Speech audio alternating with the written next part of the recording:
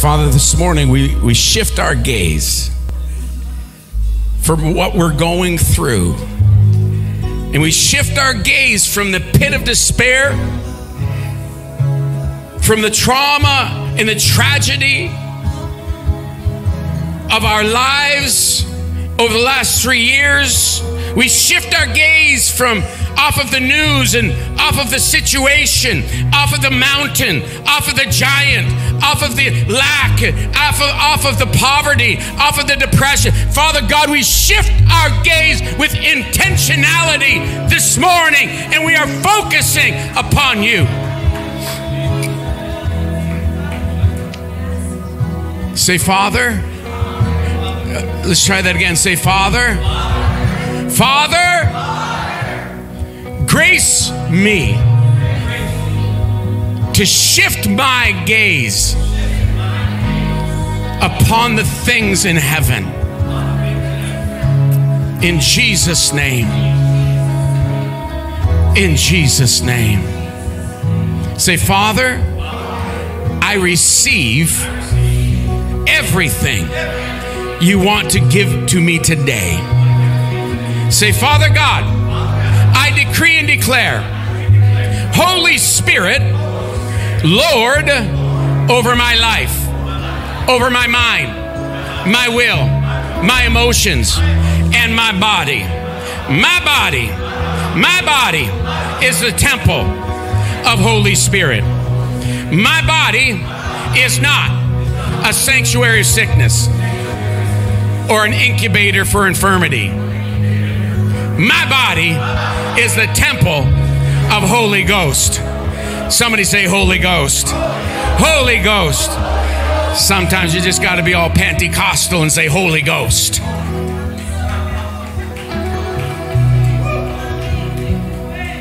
Don't force me to pull my hanky out. He's a good, good Father. He's a good, good Father. He's a good, good Father. He's a good, good Father. And I am loved by Him. Say, I am a target for His affection. Somebody give me a woo!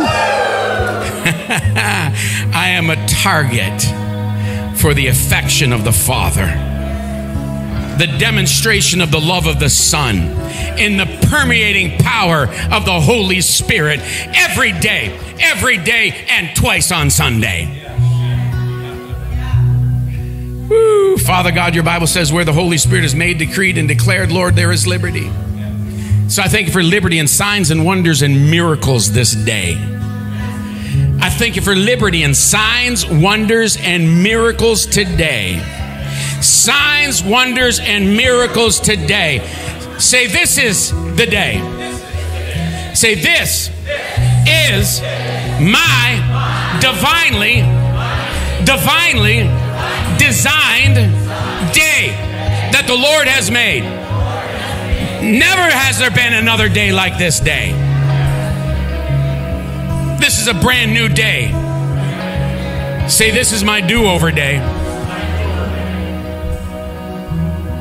Say, this is my until moment.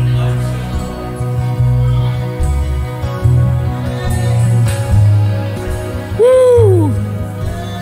In the face of critics and doubters and unbelievers, I decree Daniel chapter 7 verse 21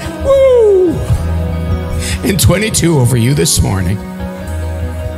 I saw the enemy warring against the saints and prevailing against them. Somebody say until. Say, this is my until moment. I will encounter the God of Abraham, Isaac, and Jacob. I will encounter the God that laid down his life for me. Today, I saw the enemy warring against the saints and prevailing against them until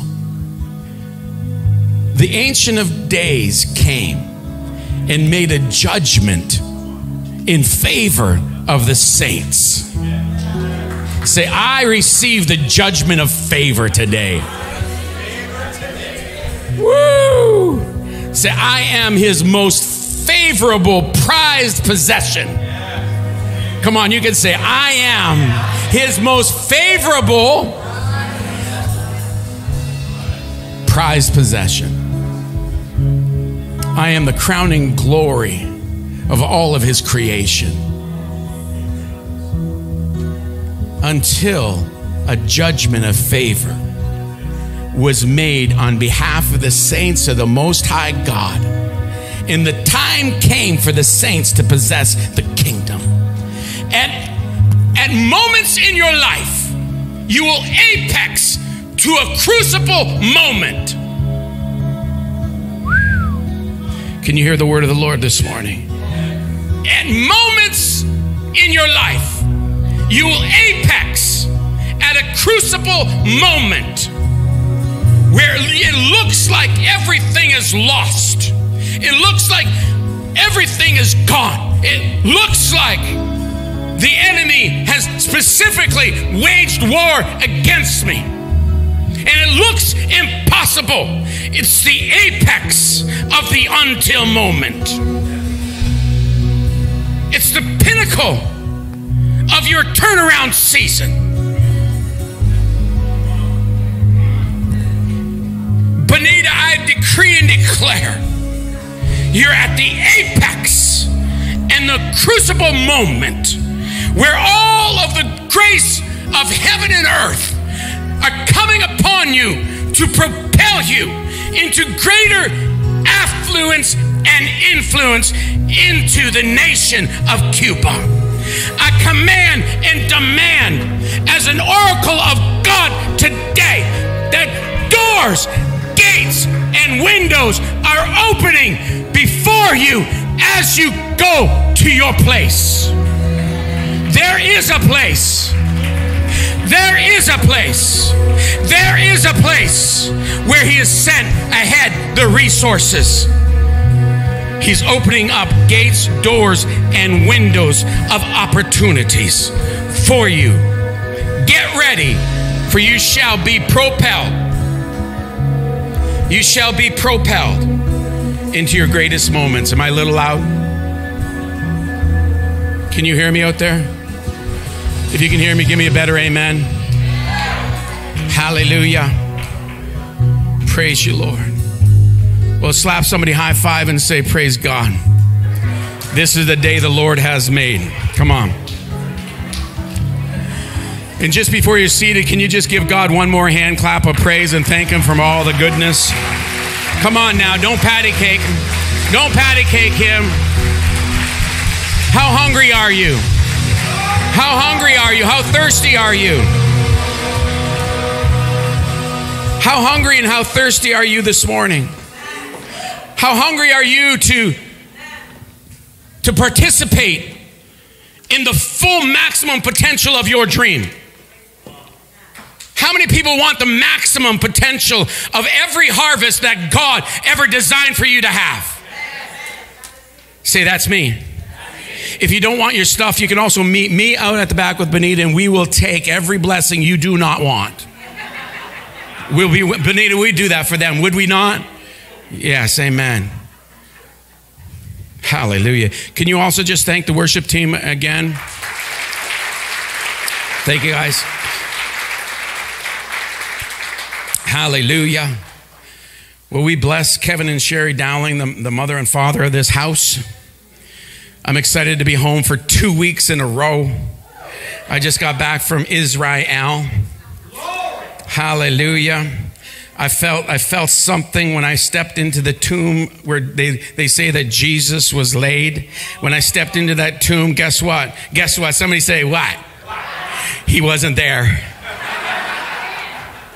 Surprise! He left eternal presence as a reminder of his goodness. Do you know why he folded up the napkin? His face cloth. The Bible says that when Peter outran John, or John outran Peter, and then impetuous Peter is, I believe, the one that stepped in. And he saw the grave clothes lying there. And then they saw the face cloth neatly folded up and separated unto itself. Now, why does the Bible get so detailed about these things? Well, there's a couple of reasons, but one of them is when you're in certain environments and customs, when you fold up your napkin and put it on the plate, it means it is finished. When you put your napkin on the plate, it is finished. He wants you to understand that what he did for you, that you won the war because he won the war for you. He who knew no sin became sin so that you could become the righteousness of God in Christ Jesus. Say, I am the righteousness of God in Christ Jesus on my worst day.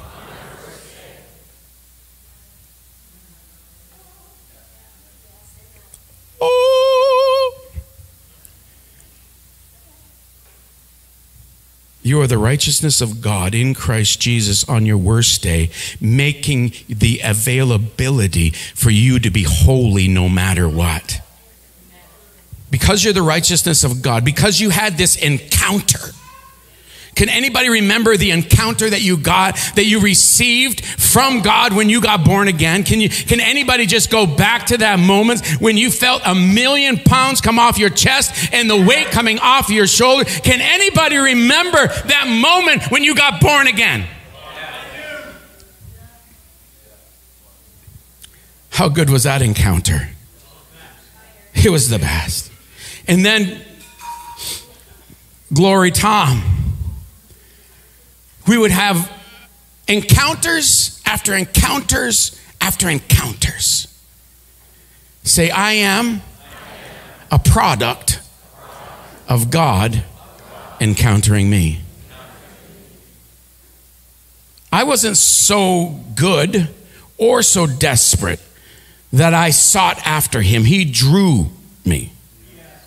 He loved me first. I first came into contact because an encounter of his love.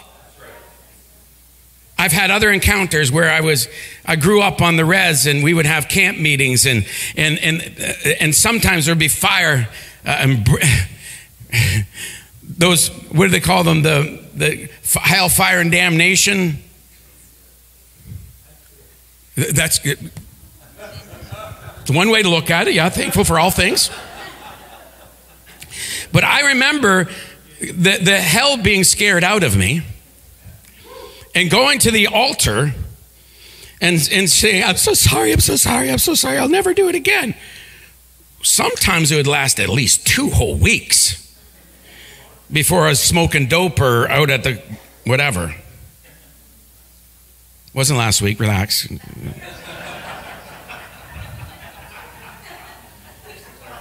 Yeah, a little clarification is good. We're on video. Streaming live. Welcome, by the way. Oh, and also don't forget, November 6th, we're coming together as a corporate body of the city, as a family, and we're meeting at Maranatha at 6 p.m., and it's going to be a night of worship and just giving glory to God for our city. Our city, we're not praying for revival in our city. We're in revival.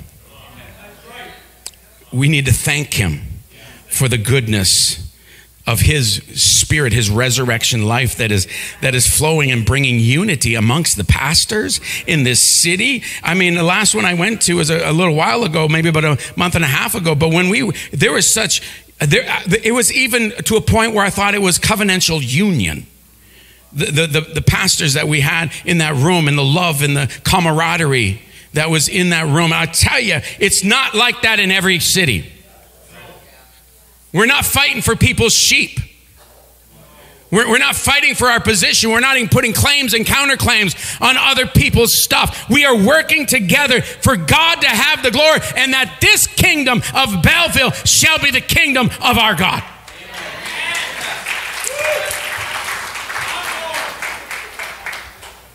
Yeah.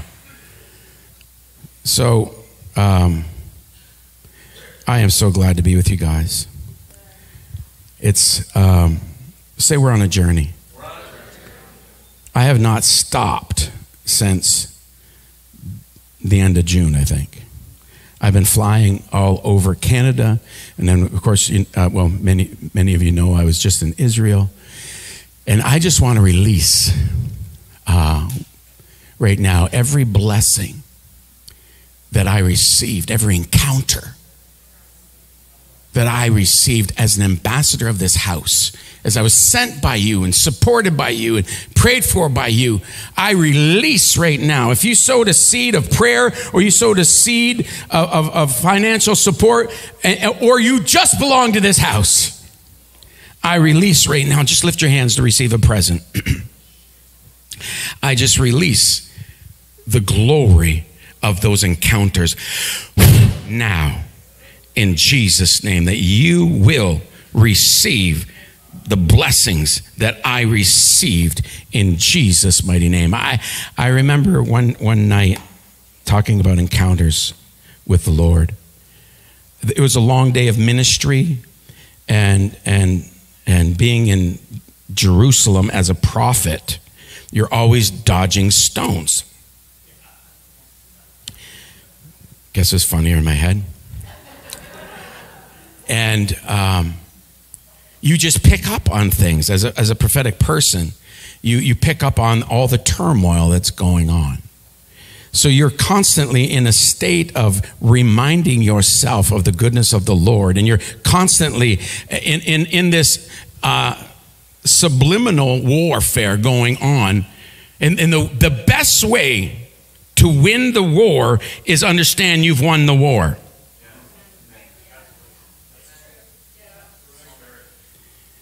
And you can step into your glorious days, no matter what the circumstance or no matter what is happening in your life, with the mentality. And you got to train your mind to be transformed into the same as your spirit. Say, my spirit is reformed. My mind is being transformed by the washing of the water of the word, so that my body and my spheres of influence will be restored. With the transformation, with the reformation of my spirit, what does reform mean? It's to bring it back up to its original intent and then upgrade. Say, I am the upgrade. With the reformation of your spirit, the transformation of your mind will bring restoration to everything else. And this comes by way of encounters. Pastor Jeff Johns over the weekend kept going back to the encounter that Paul had, that shifted a murderer, one that was diabolically against the risen Christ Jesus, the one that was trying to put to death again even the memory of the Christ, trying to snuff out anything and everything. Don't tell me you are too bad to receive the reformation of Christ. Don't tell me you're too bad for your mind to be transformed. Don't tell me you're too bad and you've gone too far. You don't know what you're going to do. You know, this problem is too big. This situation, this trauma, all these things. I want to tell you, it's only one encounter away from you being everything God has called you to be. Say, I am one encounter away from my best days. Say, I am one encounter. All I need is one encounter. One moment in his presence. Tom, all I need is one word from God. I just need one word one name, and one glory. I just need him. I just need. You don't have to be all theologically correct. You don't have to be all. You don't have to have your hermeneutics and your exegesis, your extra Jesus all together. You got to have a hungry heart that's saying, enough is enough.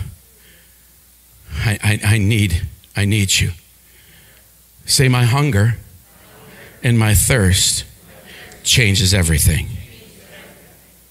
They that hunger and thirst for righteousness. Say, I hunger and I thirst for righteousness. Is life just so above mediocre? Is life just so above mediocre that you're saying this is good enough? Is your life just better than mediocre? That you're lukewarm and you'll just sit in the midst of that and not push into the rest of the story. Say, hunger and thirst changes everything. How hungry are you? How thirsty are you to see the goodness of the Lord in the land of the living and break out of your past and break out of your problem, break out of your pain, break out of the trauma? How hungry are you to say, I want the fullness of God? How hungry are you to press in and not stop pressing in until you receive your encounter with God? And I tell you, when you receive your encounter, everything changes. I was, after the long day of ministry, and it's like, I forget who said it, but it's so funny. He says, the Lord came to bring meetings and more meetings. In church, we go to a lot of meetings, and I'm not against meetings, it's how I make my living.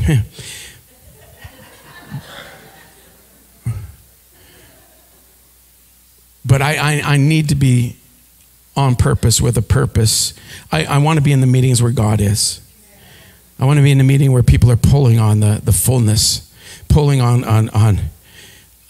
heaven. And so we were in these meetings, and it was a long day, and I was sitting on the porch, and I was overlooking Bethlehem. And just to say that, it's pretty cool. And I hear this heavenly music. And I'm like, where is this coming from? And I went down the stairs. I went around, and I was going to go up climb up this fire escape thing or whatever it was. And I was desperate to get to that sound that I was hearing. And finally, I was just really rude, and the lady was talking to her, I think her spouse, on the phone, and she's obviously far away from home, and they're talking. I said, ma'am, where's this sound coming from? She says, it's on the 6th floor. It's on the 6th floor. And so I get my stuff, and I get in the elevator. I go up to the top, and I'm overlooking Bethlehem, and the lights are just so beautiful, and I'm way up high. And on the top of it, they have a 24/7 prayer house. And this I would find out later, it's a team from Indonesia that prayed there every night from 10 till 12. And I just walked up there, and I encountered God.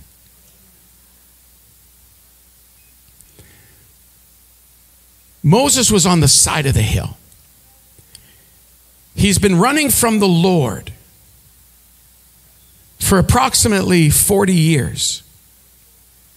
You find the scripture in Exodus chapter 3. And he's tending his sheep. He's on Mount Horeb, or some people call Mount Sinai, where he would, several years later, receive the law. On this deserted backside of a desert, taking care and looking for sustenance for his sheep, he notices something in his peripheral as he's going about his day. Say, go into all the world and preach the gospel. See, the emphasis, if you take apart that sentence in structure, it's the emphasis is not on the go, the emphasis is on the preach. So as you go, preach. As Mike goes into the community as a police officer, that as you go into the schools as a teacher, as you go into the courtroom as a lawyer, as you go, preach.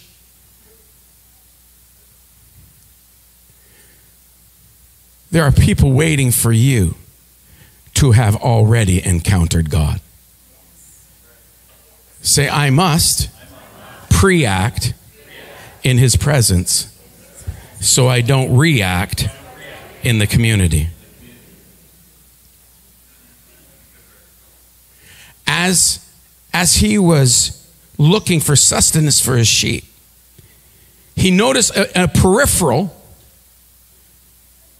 out of his eye. He noticed something, and he kind of turned his gaze a little bit, and he saw that there was a bush that was on fire but not being consumed.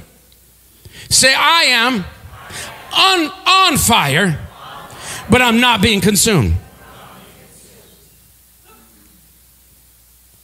And he notices it. And the Bible says that he turned aside. What I did in Jerusalem is I turned aside. I turned into. My first point this morning of the 4 points that I want to make and give to you of how to have encounters of God is that when you see a glimpse of the glory, turn to the side. Turn into it. Say, when I see a sign, I will wonder. We heard so many miracles that happen within Bonita's life. And what did we say? What did we do? What do we do with that? We turn into that. When you hear about a miracle, you begin to celebrate. When you hear about somebody getting saved, you begin to celebrate. You turn into it. Say, the first thing of encountering God, when he shows me a sign, I'll take a moment to wonder.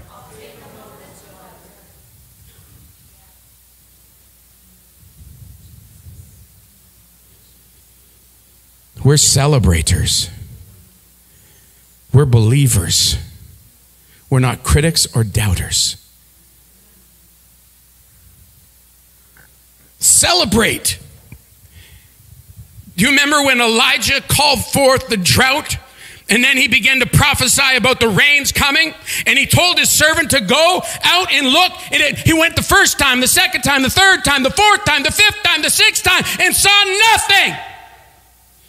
Don't let circumstantial evidence in the temporary realm stop you from decreeing and declaring the word of God concerning your life. Even when everything is continually, 1, 2, 3, 4, 5, 6 times, it did not look like anything changed. Can you hear me this morning? It did not look like anything changed. But he says, go one more time. Say, I'm going to look one more time. I'm going to look one more time. I'm going to look one more time. When do we stop looking? When we finally see it. Do you want your encounter? Don't stop till you receive it. He sent him out one more time. And it didn't change significantly, but there was a change. When you don't see it exactly the way you thought it shoulda, coulda, or woulda, turn into the sign and take a moment to wonder. Say, Thanksgiving is the hinge that authority swings upon. Say, thanksgiving is the hinge. Say, thank you, Lord. Come on, just say thank you, Jesus. I thank you for your goodness. Even though I didn't see this, I thank you for your goodness. Even though I'm strapped to the prison and my back is beaten, I say, thank you, Lord. Even though I'm strapped to and I'm shackled to the circumstance, I'm shackled to the trauma, I'm shackled to the past, I'm shackled to this, I still say, I will praise you and I thank you for my salvation. I thank you for my breath. I thank you for creating me. I thank you that I had the revelation of coming into a new creation. I thank you, Lord. Say, thanksgiving is the hinge that swings the authority of God to open wide into my life. So he sees his servant, Elijah's servant, sees the cloud the size of a man's hand. And you know what he said? Gird yourself up, for the torrential downpour is about to happen. You got to turn into the sign, and you got to take a moment to wonder, and then all of a sudden is when things begin to open up. I'm sitting in the hospital, laying in the hospital on the very luxurious bed. They were so kind, they kept it so cool in there. And they must have forgot about the bankies. I'm sitting at 3 a.m. saying, why am I sit here till I die? No, just kidding. Why am I here, Dad? And I just began to release a healing anointing. I said, Father God, heal everyone. Heal. Why are you placed in your situation? It says it's so that you can be the light in the midst of the darkness. We don't get upset because of the places that we find ourselves in. I'm not saying I handled everything perfect last night. But you do have a coming to yourself moment.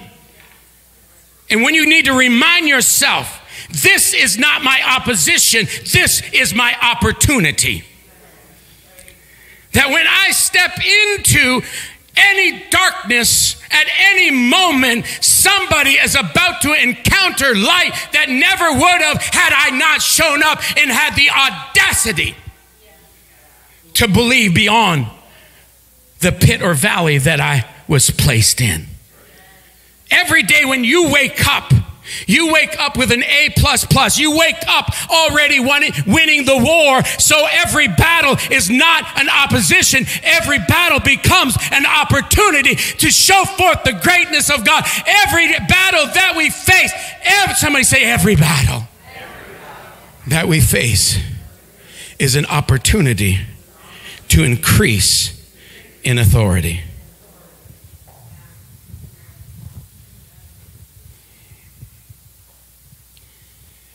To engage encounters with God. Number one, when you see a sign, begin to wonder. Turn into it. If God is moving, and even in a service, in a certain area, you need to kind of nestle up over into that area, kind of lean into it. You just kind of smoothly just go like this. Nobody's noticing. I'm going towards the glory. Nobody can see me. I am so sneaky. But lean into, get to the spout where the glory is coming out.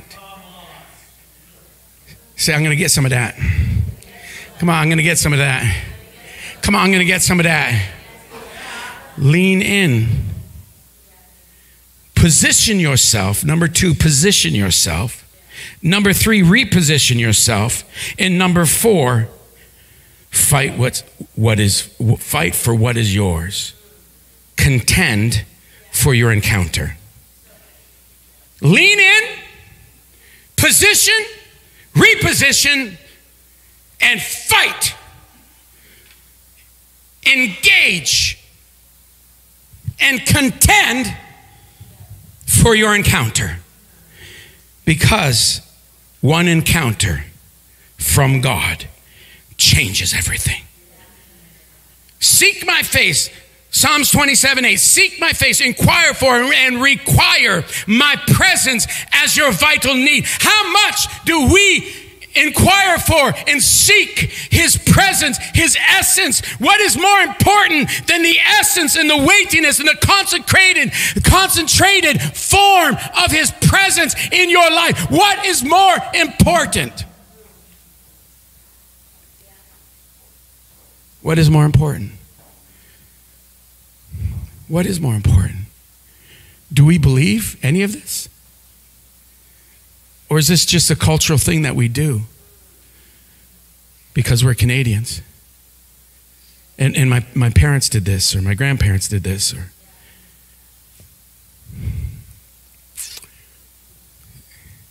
say, when I see a sign,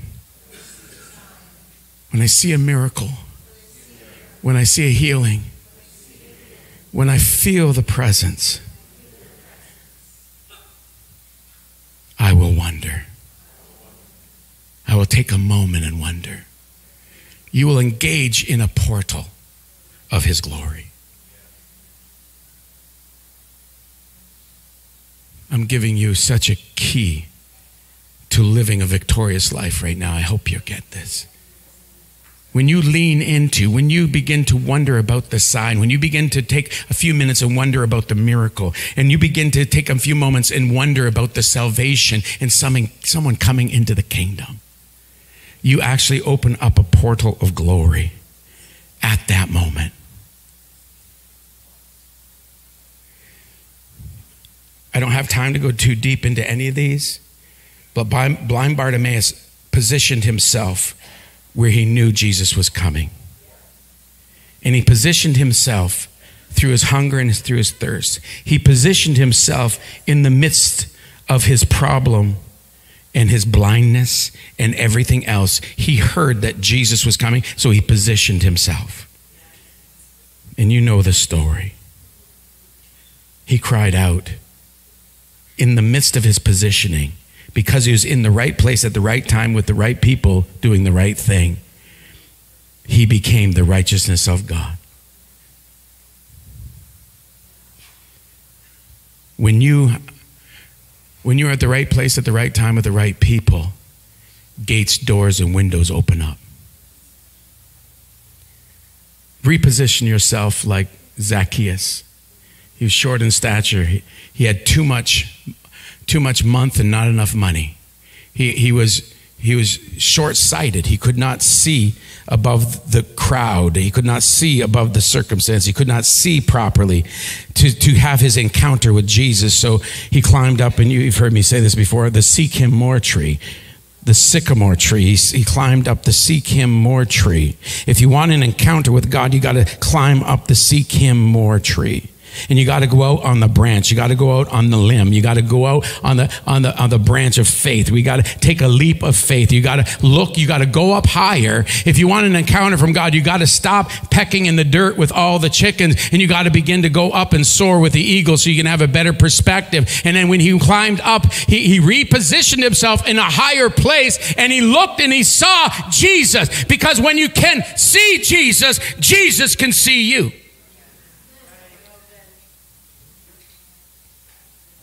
Say, if I could see Jesus, Jesus can see me.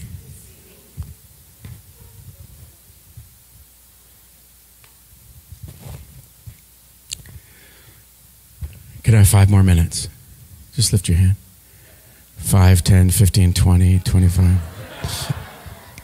Every time. So funny every time.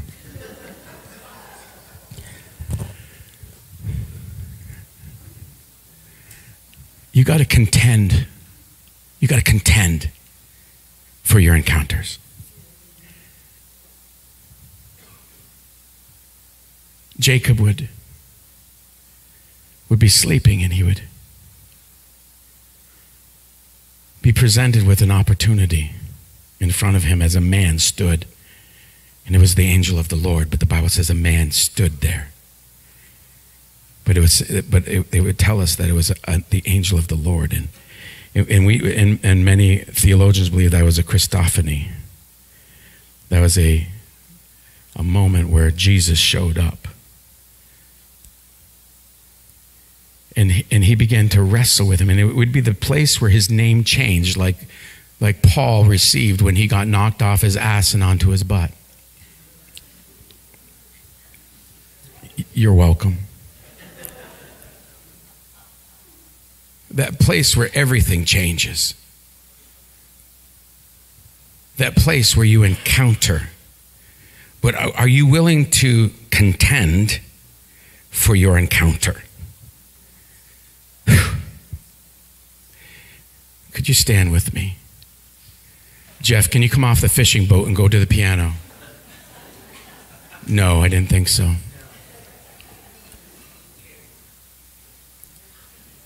We want to pray for Benita, but if there's opportunity, I want to pray for you, that I want to contend with you for your encounter this morning. How many people this morning, you got tired? You got tired. You just gave up on a dream. You settled. How many people this morning you've been believing so long, and you decide, I don't think it's going to happen. I'm going to have to take plan B, C, D, E, maybe Z now. I don't know. But let's contend this morning. Can you position yourself before the Lord? Can you reposition yourself at a higher thought with a better vision?